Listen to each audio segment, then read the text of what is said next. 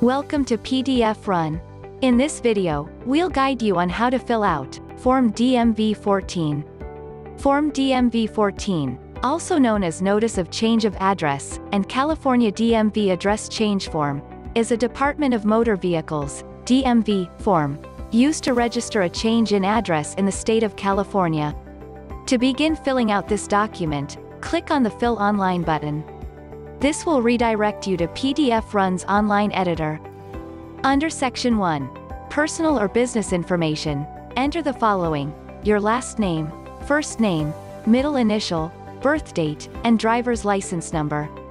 Under Section 2, Previous Residence or Business Address, enter the following: street number, street name, apartment number, city, state, and zip code.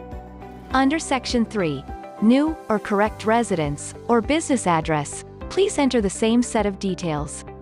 If you have a mailing address different from Section 3, please enter the following under Section 4: New or correct mailing address. Street number, P.O. Box, street name, or private mailbox. Apartment number, city, state, and zip code. Under Section 4A, check the box if you do not want the DMV to change your voting address. If otherwise, just leave it blank. Under Section 5, Vehicles, Vessels, or Placards owned by you, enter the following: your California plate, or placard number, last 17 positions of vehicle ID, or vessel hull number.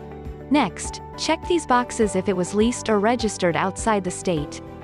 Under Section 6, Leased Vehicles, enter the leasing company's name. Under Section 7, Location of trailer coach or vessel, enter the following: street number, street name, city, and county. For the second page, there are 3 sections for you to accomplish, namely Sections 8, 9, and 10.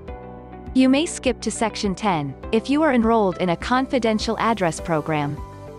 Under Section 8, Voter Registration, please read the questions carefully and check the box corresponding to your answers.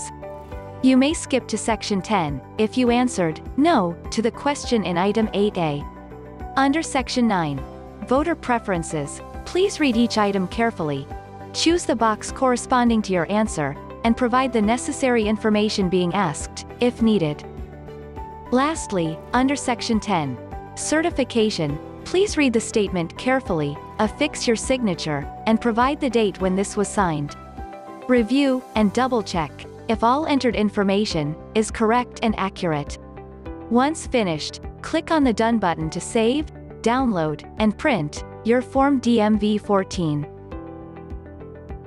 To learn more about this form or find other fillable templates, visit www.pdfrun.com.